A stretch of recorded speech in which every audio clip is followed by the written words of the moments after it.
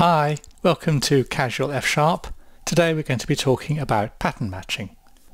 Pattern matching is something that confuses some developers who come in from other languages because it does do some things that other languages can't do, with some notable exceptions. So let's dive straight into it. Pattern matching is basically a way of branching your code depending on data. And I guess the simplest kind of pattern matching might be just on an integer literal value. So we could say something like describe int ib and then just match on the value of I. So always say match and then some value and then with. And then you list the values you want to hit with vertical bars between them like this. So when it's a 1 we could return, let's say, the word 1. And then the next vertical bar introduces the next case. So then we can maybe say 2. And if I stop at that point, and this is very important, you'll see I've got a green squiggly under the I, and that says incomplete pattern matches on this expression. For example, the value 0 may indicate a case not covered by the patterns. You can go ahead and compile like that, but you're obviously risking a runtime crash if some other value goes in there. So let's say have our catch-all expression, which is that. So that's kind of like the default case in another language. And let's say we'll just always return the string many in this case. So that's a function which is going to take a value I and return the string 1 when I is 1, 2 when I is 2, and otherwise many. Just give that a whirl, send it to F# interactive. Let's describe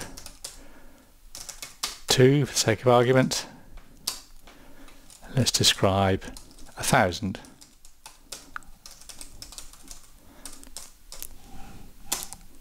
Now, I have to say I don't often pattern match on integer values like that, or indeed literals, but it just gives you the syntax.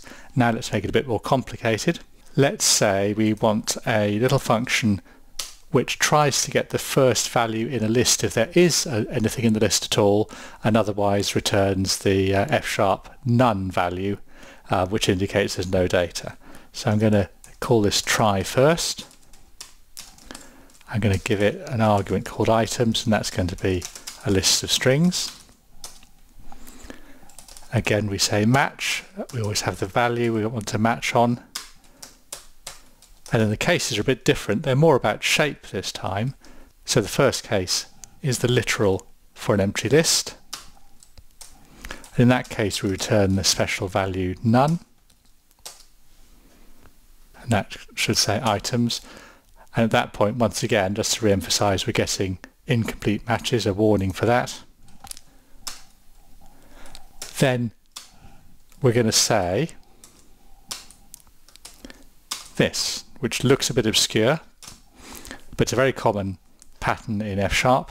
What we're saying here is that we're trying to match on a list that consists of at least one initial value joined onto, and that's the list join a single value onto an existing list operator, the cons operator. And we're also saying we don't care what's in the rest of the list. So actually I could equally have said something like rest there.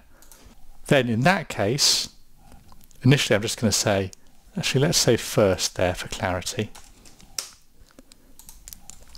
Well, I kind of want to return that first value from the function, but I'm going to get an error here because we initially said we were returning an option type, an F# option type, but this isn't an option type, so we just need to wrap it in an option type so both the code paths return the same type. That seems to work. Now, rest is grey because we're not using the rest of the list, so I'm going to change that back to this kind of magic value name here, which means I don't care about that value. And I'm actually going to make this a little bit more concise by restoring the F there. Right, let's send that to interactive. And let's try getting the first value from an empty list. There we go.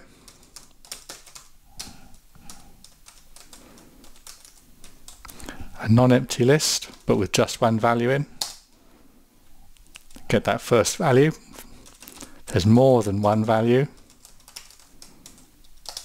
We still get that same first value back.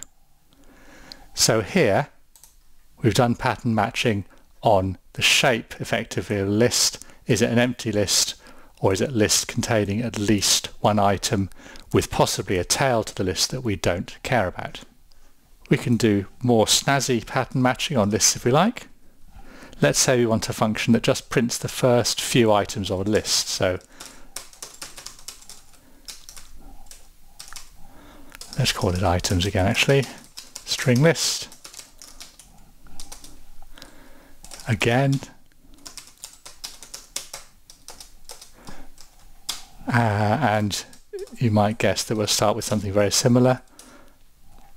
And this time this is going to be an imperative function which just prints something rather than returns something. So that's the empty case. Let's say there's exactly one item in the list. The pattern for that is this. So here we're saying we want a list with exactly one item in it, and henceforward within this branch we're going to call the value that we recover from that one item A.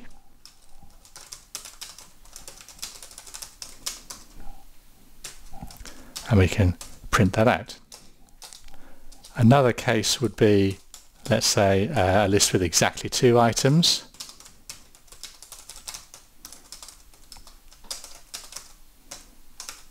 So print A and B.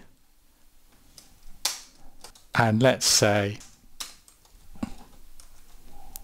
well, we could have like this catch-all case here, but maybe we actually want to look into that value that's recovered. So we could say a list consisting of one item and another item, and then a tail which we ignore.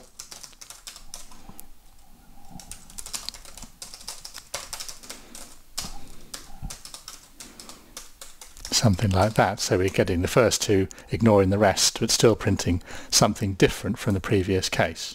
And F# is very smart. It knows now you've covered all the possibilities, so we didn't get the green squiggly that we got when we don't have that final case.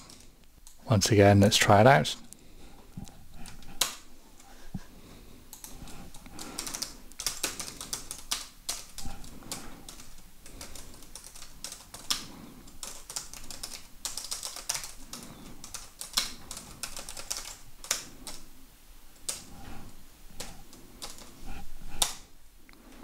Yeah, there we go. So that's pattern matching based on the shape and content of a list. Now if we return back to this try first example here, the question does become, what are we actually going to do with the value that we create that is an option type? Remember, the signature of this function goes to string option. Well, maybe we want to print it out or something, or maybe we want to default it. So let's say we want to do a kind of first or default thing. I'm going to give this a slightly funny name because I think default is probably a keyword. Again, take a string list. We're going to call our try first to get this back as an option type. And again we're pattern matching, and this time we're pattern matching on the possible values some and none, which are the two things that you can have with an option type. So if try first items comes back with a sum value, we'll recover it and call the recovered value x, and we'll just return it. In the none case, which doesn't have a payload, so you don't need to say x there, what do we want to return? The default value we specified as an argument here, which I've spelled wrongly. There we go. Let's try that out.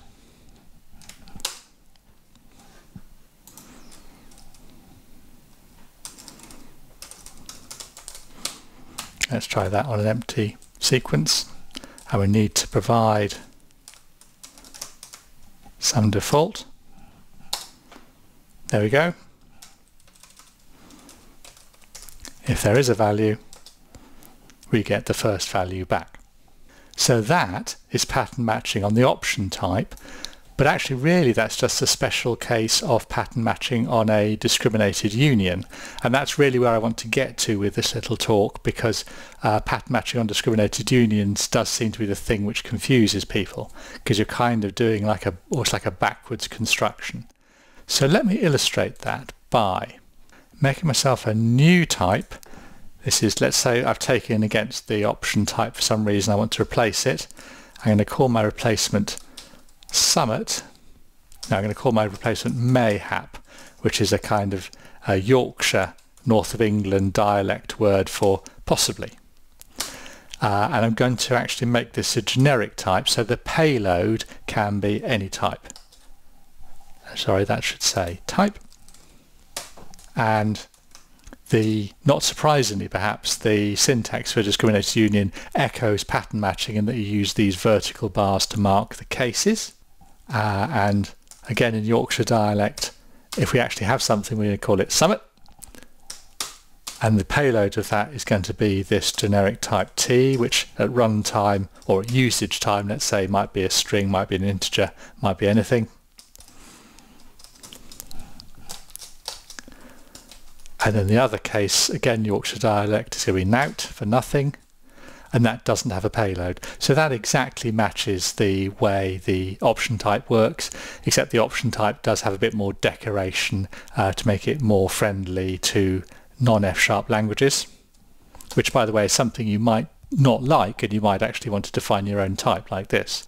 Then we're going to make a version of the try first function. So I'm just going to copy that, stick it down here after the type definition of Mayhap, and I'll just call that try first 2. And this time the return values are just going to be renamed to the cases from our type that we just defined above. So that works absolutely fine. So now we're going to see how to pattern match on these DU cases. So let's say we're going to take a copy of our first order fault function, call that first order fault 2, and we're going to mirror again the naming of our cases from our Mayhap type. And we just need to make sure that we're calling the second version. And there we go. So now we've got something that works in terms of our own discriminated union. Try to make a bit more room, which we defined up here. We generated values of from here, and then we pattern match back from those possible values back to, in this case, the payload, and here some default here. I'm just going to prove that works. So we'll send all this to Sharp Interactive. Let's make sure first order fault 2 works. There we go. And when we give it an empty list, likewise. So let's just look really carefully at the pattern matching here. What we're saying here really is that to hit this case, we must have created the value that comes back from here using the Summit case and a payload, and it's like a time machine. You can get back from that instantiation to the payload that must have been provided when this instance was created. Likewise here, we use our time machine to get back, well, not to a payload because there isn't one, but we just know that there was not a payload because the case label, as it were, is nout, so we know we can use the default.